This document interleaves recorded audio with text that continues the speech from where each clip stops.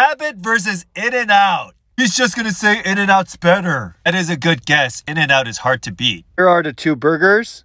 The cheese charburger from Habit is $6.38, whereas the Double Double is $5.68. Size-wise, I gotta say In-N-Out is bigger. Let's start with the charburger.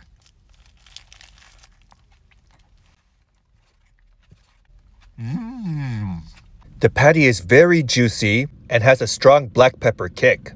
They also give you a lot of pickles, which I like. They also give you a lot of grilled onions, which gives it a sweet flavor. My biggest problem with this burger is that there's too much bread. The bread itself is also on the dry side. If I had to do this again, I would get a double charburger. That would help even out the ratio. Overall, solid burger. I'll give it an 8.4 out of 10. All right, In-N-Out.